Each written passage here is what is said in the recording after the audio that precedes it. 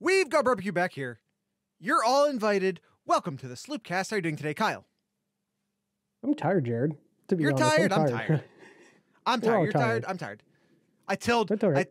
I tilled like a large portion of my backyard today. Mm-hmm. Yeah, like the I don't even know. Maybe like 6 feet by like 50 feet. Those are guesses. Those are approximations. But that's a lot. It's a lot of tilling. Yeah, that is, Jared. Mine is it's probably more like 5 feet, and also there's some tree stumps in the way, so that avoided, but also area that not needed tilled. Difficulty, but still less. So maybe 200 square feet. Yeah, maybe approximately. I wasn't measuring. There's a lot though. I'm tired. I'm very tired. That's all right. I also built or dug a big trench in my backyard, but that wasn't today. That happened previous to today. Today was the tilling. Gotcha. Well, preparing for WW3, huh? No, World War III will not be trench warfare. That'll be stick your legs between or stick your head between your legs and kiss your ass goodbye warfare. That's what World War III is. I was trying to find a segue into today's episode, but No. I'm just not going to. Kyle, I thought of one. Since you said that, I thought of the one, but it's too dark to say it, so just keep going. All right. So we're going to review the 2022 draft here. A lot of Buckeye names this year. So let's just jump right into it. Didn't take too long for a pair of, or you could maybe say a trio of former Buckeyes, because that would be technically correct. A trio of Buckeyes selected earlier on in the first draft with Garrett Wilson, Chris Olave, and Jamison Williams, 10, 11, and 12. Now, Jared, that happened before. That happened before, back in 2020. Yeah, the 2.5. It's like the 3-peat, but it's not really a 3-peat. It's like a duo and a half-peat. Yeah, and that was Joe Burrow, Chase Young, and Jeff Okudah. So kind of like this year, another 2.5 here. A 2.5-peat. It's not a thing, but I said it, so we take it. We move forward. So it's amazing. Garrett Wilson heading to the New York Jets. Chris Olave to the New Orleans Saints, or are they still the New Orleans Buckeyes still? Aren't there still a lot of Buckeyes over there?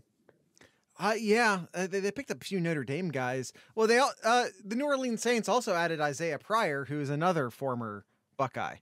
I think he was post draft though. I don't think that was draft, but I think that was post draft. Gangland's confirming what I'm saying. Kyle, we're almost like look it up at this point. You know that? Stealing my thunder. Well, I knew it too. It's just sometimes when the camera and the microphone are rolling, I always have to sort of edge it with a little bit of I think that's what happened in case I'm wrong, you know? Okay. Fair enough, Gangland. Pause phrasing. Yeah, I gotcha. Kyle, how in the wide receiver room at Ohio State? Like a year ago, or when did Jamison Williams was post spring or pre spring transfer last year? I don't remember, but that wide receiver room, it was post spring. I thought it was Gangland says post. Yeah. Before Jamison Williams transfers, Garrett Wilson, Chris Olave, Jamison Williams, and then JSN, who will probably be at least in the super early, okay, everyone, that draft's over. Let's do another mock draft. Mocks is the first wide receiver off the board this year. Next draft. Already being projected as the first wide receiver off the board next draft. How insane was that room? Insane. completely insane. And the funny thing is, too, I got to find, there was a number of pictures going around, including this one. I know that our YouTube audience aren't going to see this just because of how Discord does pictures and all that, but yeah. There's a picture of Olave, Wilson, and Williams on the field together there. And yet, maybe the best one isn't even on there. And that's JSN possibly next year. Yeah. And think about all the other, the wide receiver room at Ohio State. Absolutely insane. Because how is it that Ohio State can lose Jamison Williams last year? Going to lose, now they've lost Garrett Wilson and Chris Olave. And we're not even worried about it. Like when Olave and Wilson basically said, "Hey guys, we're going to skip the Rose Bowl," a lot of us were like, "Yeah, that's probably a good idea. We want to see some of these young guys. Give some of these young guys a chance." You know what I mean? Like, yeah, okay, yeah. We want to see Fleming and Harrison. Like, we want to see what some of these young guys can do. So it's outright insane the level of talent in the Ohio State wide receiver room over the past few years, and still, like I said, when you lose the 10th and 11th guy, and you're just like, okay, let's see the new guys, not even worried about it. It's insane. It is, yeah. We have at least two future Hall of Famers ready to play. I assume, do you mean college Hall of Famers? Because I'm not going. I never go there with any college guy. never say any college guy is a pro football Hall of Famer, but maybe. But you never know. I mean, are you old enough to remember Deron Carter? Chris Carter's son. Yeah. I'm just saying, like, you never know. We were ready to crown his ass. After his freshman year, we were ready to crown his ass. And then he played in Canada for a while. Oops. Shit happens. Yeah, so Kyle, outside of Chris Olave, Garrett Wilson, maybe zoom out a bit here. Let's zoom out. Ohio State had in total, you have confidence in Heartline. And that's fantastic, and you should have confidence in Heartline, but ultimately, like, the kid has to make decisions, right? Mm-hmm. Like, Larry Johnson Sr. is one of the best to ever do it, period, ever, as far as position coaches go. Like, and is 100% of his kids turned into NFL prospects? No. The kid has to want to do it. The kid has to do the work. The kid has to put in the time in the gym, the time conditioning, the time in the weight room, the time on the field, the time with the film. Like, they have to want it. Here you go. This is it. And by the way, and since we're talking about Deron Carter, the time in the classroom. Yeah. The time in the classroom. Here's what I was looking for. You can just put this all over the Woody Hayes here and be like, here's coming to Ohio State. This is what can happen. Right. And by the way, we can train you to be. People are always worried about, like, oh, can Ohio State really, like, how do you keep bringing in wide receivers? Like, oh, and you can say this about a lot of positions, right? It's just like Ohio State brought in top defensive ends last year, right after signing, the number 1 and number 2 best defensive ends in the country the year before. And they're like, well, how do you do that? Oh, I don't know. How's Bama been doing it for the last 10 plus years? You say, look, you come here, we'll teach you, we'll develop you to the best you can absolutely be. And if you still don't feel like you're getting field time, you can go to Alabama, like Jamison Williams did, and still get drafted in the first round. You can go to LSU, like Joe Burrow did, and still be drafted in the first round. You come here, you get developed, and even if you aren't able to get on the field because there's a log jam of talent, then you can go somewhere else and take all you have learned and all we have taught you and still be excellent at another school that can compete for national titles. Yep. And carry their offense, essentially. Jameson Williams was a very important part of that Alabama offense, for sure. All right. Absolutely. To zoom out a tad, Ohio State had 6 players drafted in this draft, which, Kyle, a pair of stats involving the number 7 for you on this one. A pair of stats involving the number 7. All right. 6 players drafted, tied Ohio State for 7th place, with schools getting players drafted. So they were essentially tied for 7th place. Okay. It's still a good for a little bit of a off year as far as Ohio State talent goes going into the NFL. In fact, and I will warn everybody. You're going to hear a lot from Cincinnati fans based on the number that they've had drafted, which was good for them. Good for them. They had 9 drafted this year from Cincinnati. Yep. I'll just say that it wasn't necessarily like a lot as far as Ohio State's draft numbers will be insane next year, and then super insane the not the 2023 draft, but the 2024 draft will be stupid. The 2024 draft for Ohio State will be absolutely stupid, but we don't have to worry about that right now. Yeah. The other number 7 stat, Kyle, that I need to give you is this is the fewest. This is the quote unquote worst, just analyzing pure by the number of draft picks. And obviously it can go much deeper than that, but simply the number of draft picks. This is Ohio State's worst draft since 2015, which was 7 drafts ago. Yeah. Those are your 2 7.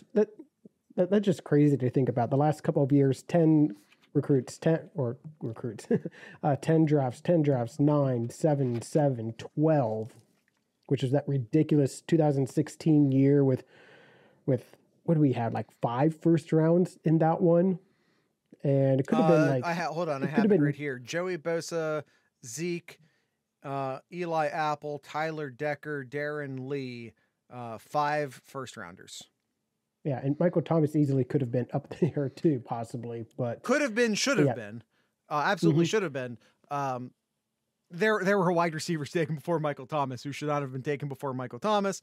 Von Bell also proved himself worthy of first round pick, even though he went in the 2nd.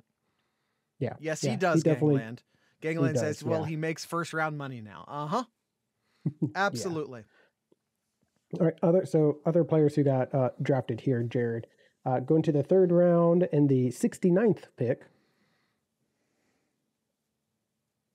Thank you, Galen. Is Nicholas Petit-Frere going to the Tennessee Titans?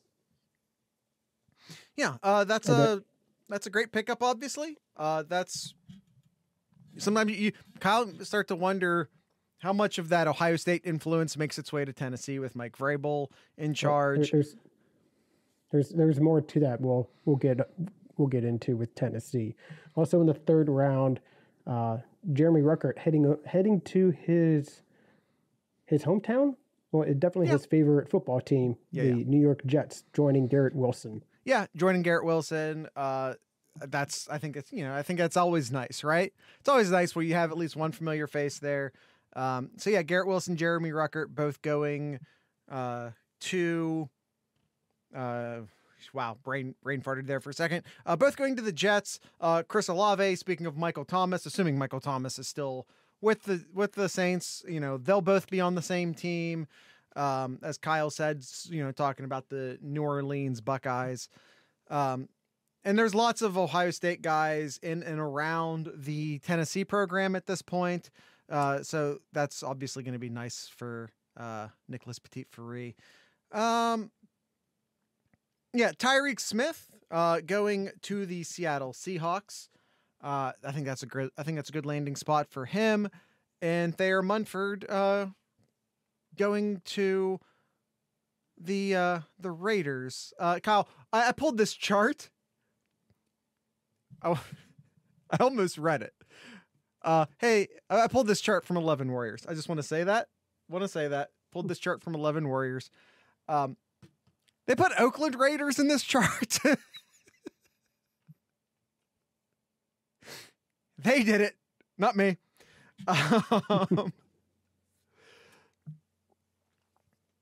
Let's see. No worries. So let's see other things about the draft here. So talked about Tyreek, talked about Thayer Munford. We talked about the Tennessee Titans picking up Nicholas Petit-Frere. Also going to Titans as a undrafted free agent is Haskell Garrett.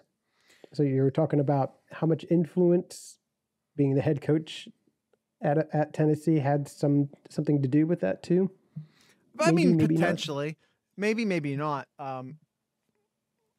Haskell Garrett. I saw a lot of people surprised. They expected Haskell Garrett to get picked. They were a little bit surprised to see him not picked. I'll say that he has issues potentially transferring to the pro game. I don't know if the sort of raw strength is there for him to consistently play defensive tackle at the next level. I would say that's probably the biggest issue for him. Go read the scouting reports. Most of them will tell you the same thing. His footwork's amazing. His handwork's amazing. All of the technique stuff is amazing, but there's just a lot of questioning about just sort of raw strength and raw power, upper body, lower body, just sort of, he doesn't play as big as he is, if that makes sense. And I always wondered, and I'm not intimately familiar with the defense that the Tennessee Titans run.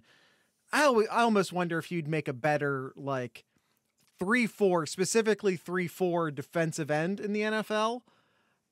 Even at his size, there's a lot of Cam Hayward, I guess is what I'm saying. There's a lot of Cam Hayward in the way that Haskell Garrett plays. I think his style might be a little more finesse than the pros want out of a defensive tackle, even a 3-tech defensive tackle. But I think there's still absolutely room for him as a rotational guy in the NFL and as a defensive tackle who you'd put in specifically in third down situations. I think would also be a welcome addition, addition to any roster. But as far as him just being a 3 absolute first down, second down, third down, keep him on the field defensive tackle. I don't necessarily know if the raw power is there. And at least, like I said, that's just for me reading a lot of the scouting reports and what people are saying about him. Yep. So Jared mentioned those are the 6 players being drafted. Now there are, as well as Haskell Garrett being invited as a free agent to the Tennessee Titans. Signed, yes. That's a very important distinction. He was signed to the Tennessee Titans. And the other player who's signing on as a free agent as well is Master Teague. Yeah. Joining a former teammate to Chicago Bears. I don't know.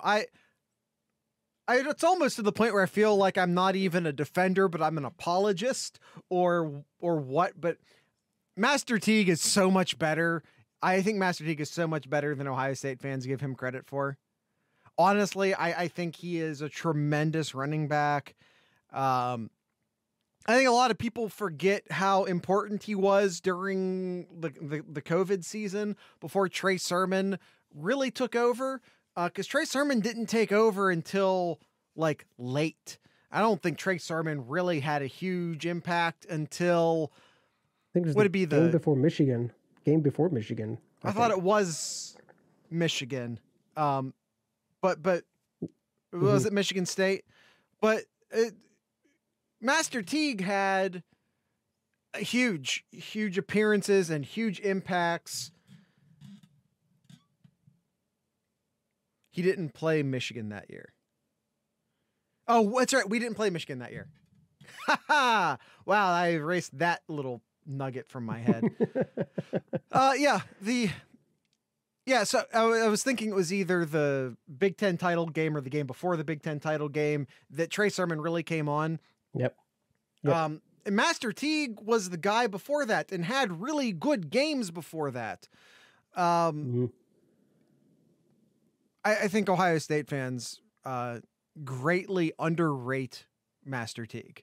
As far as just like a guy with speed and power, I don't know. I feel like he has a shot in Chicago. Definitely keep an eye out for him.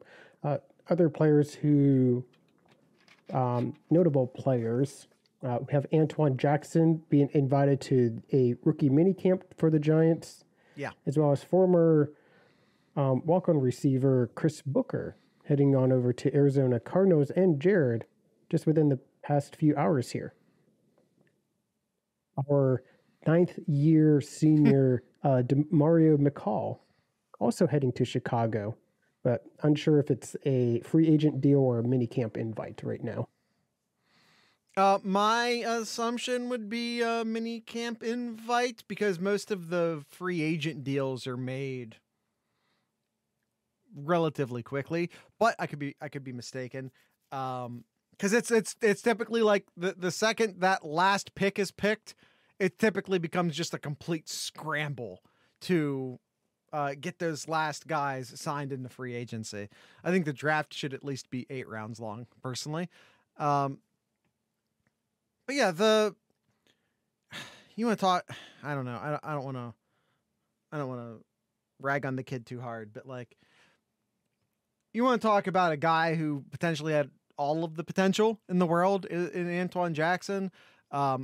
Went to Auburn, things didn't work out there, transferred to Ohio State, you're going to talk about a guy who had the size, had all of the best coaching available to him, and it just kind of never worked.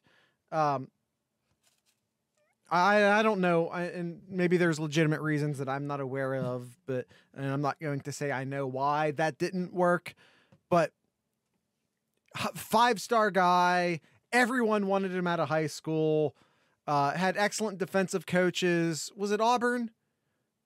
I want to say it was Auburn, where his first stop.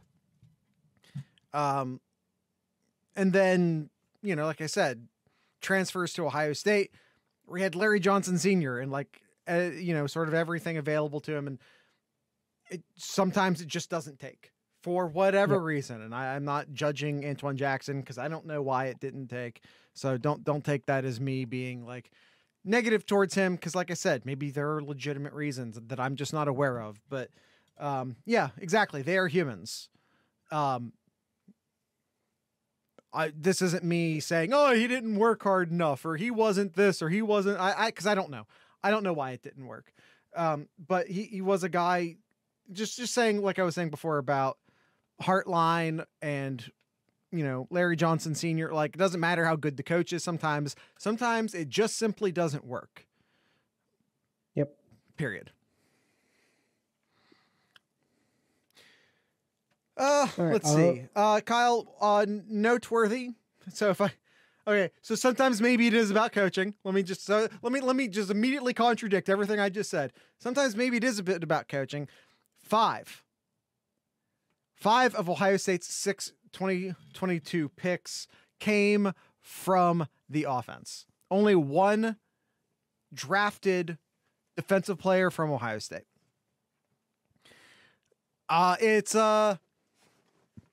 easy to maybe point fingers at Ohio State's defensive struggles the past couple years and say, well, maybe that has something to do with it. But at the same time, this was a very young defense. Like, we need to acknowledge that this was a very young defense. If Ohio State's defense had a tremendous year last year, what changes? Like, maybe Zach Harrison's in this draft. If Ohio State's defense had a really good year, what changes as far as this? Our Zoom crashed. Our Zoom crashed. I'm inviting Kyle back. That's me. I'm going to be in both windows here for a second. Hi, everyone. My face is very big in this window.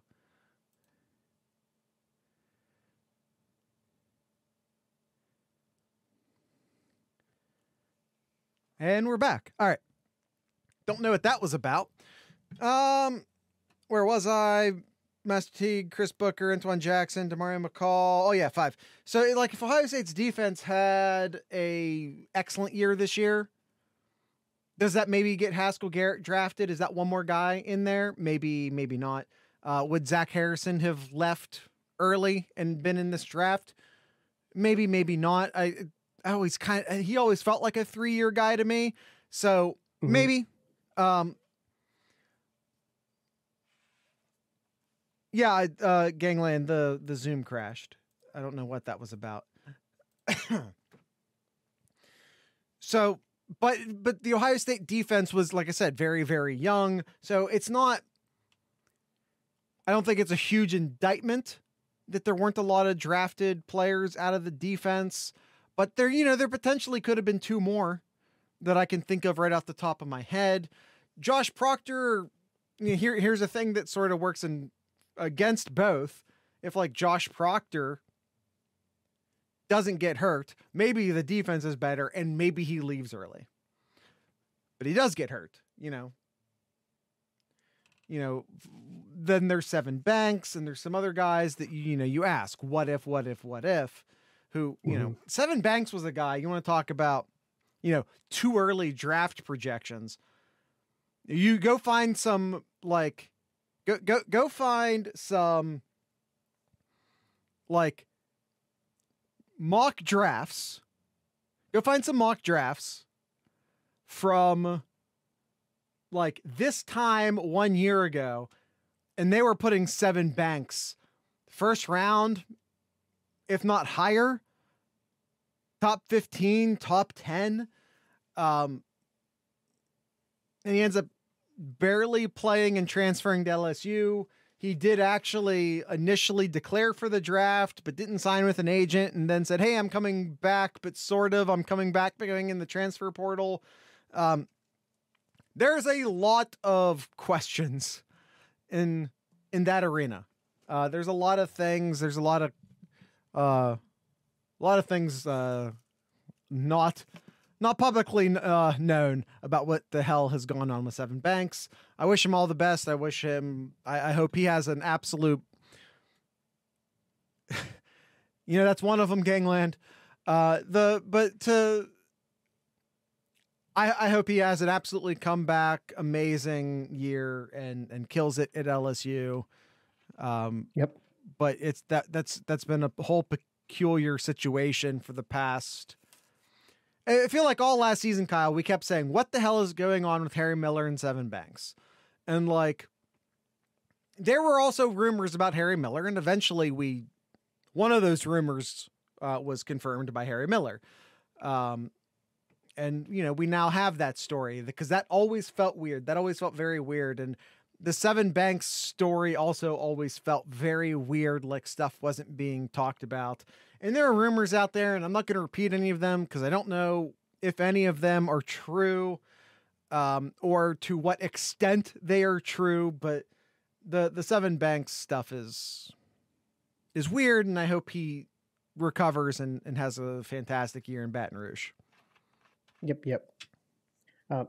Do want to note here, back in 2014, Ohio State had the record of total picks, which was 14, and that was another ridiculous class that Ohio State had in the draft. And Georgia, with their stellar defense that they had this last year, ended up breaking Ohio State's record with 15 picks. Yes.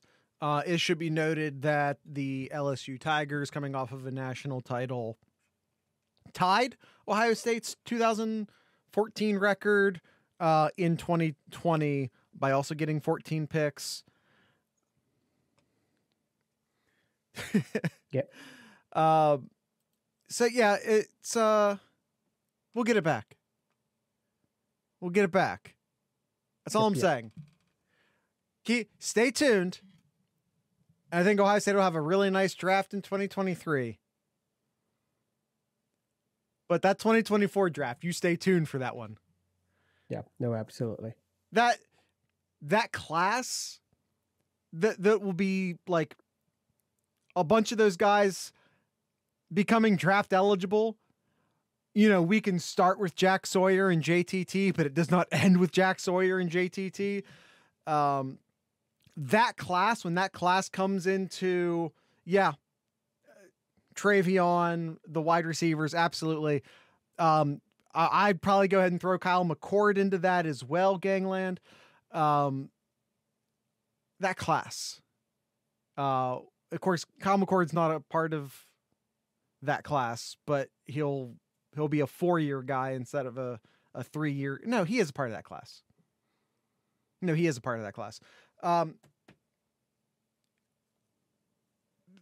That Ohio State will absolutely dominate. This is a stupid thing to say. This is so stupid and far off. And I was just telling everyone about Seven Banks and how you can't project a draft that far out and blah, blah, blah. And I just said how you can't do that stuff. And now here I'm about to say one of the dumbest things I've ever said on this podcast. Ohio State's going to absolutely dominate the draft in 2024. Ohio State will dominate the draft in 2024. So mark that down, Gangland, at the 31:40 mark of this episode here. We could have a flurry. Yeah. We could have a flurry in the top 10. What does flurry mean in this context? I feel like I'm missing something. Rapid succession. Okay. I don't know why, but that sounded a whole lot like it almost sounded like a gambling term or something. But legitimately, like, go look at the recruiting class. Was it? Thank you, Gangland. Go look at like the recruiting rankings for that draft class. Wasn't that the year? I know it was the year, but I don't remember the exact numbers. But I think if you looked, I think it was the 24/7 Sports proper rankings, not the composite. But Ohio State and Alabama had, was it like 8 of the top 12 players or something insane like that? I'm going to look it up. Kyle, talk about something else. Talk about something else. So I'm going to talk about some other things outside of the draft here, and that is the transfer portal. Ohio State got a transfer of Parker Lewis, who is the USC kicker, who has announced his intention to transfer to Ohio State for next year. And it's looking like Parker Lewis is going to be doing place kicker duties this year, which is definitely something that a lot of Buckeye fans really wanted, getting a kicker who can just kick the ball out of the end zone. So you're thinking Parker Lewis is more kickoff duty? Yeah. Yeah, Ohio State's going to have 3 place kickers on scholarship? Does that feel odd to anyone else? It does. And remember, this was the kicker. None of them are eligible to be redshirted, Gangland. I forget which. I guess anyone technically, as long as they haven't used it. But I forget which game it was. But this was the same kicker, if you remember, Jared, from opening kickoff. He got disqualified for targeting. All right, he's my new. God, why do we have the best kickers? Yeah, no, that's what Gangland. That's what Kyle was just saying, that they'll probably have him do a lot of the kickoffs.